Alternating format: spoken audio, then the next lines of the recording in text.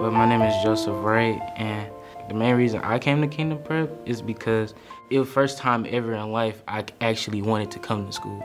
It was ridiculous. This was like my first time ever experiencing that, so I knew this was the school for me. Morning.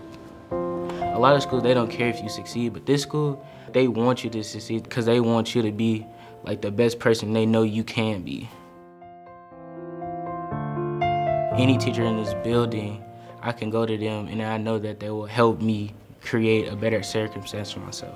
I have two actually real brothers, but then when I came here, I felt like I had a whole army behind me. The Kingdom Prep brotherhood, it's like a sturdy wall that can't be broken, something that will last forever.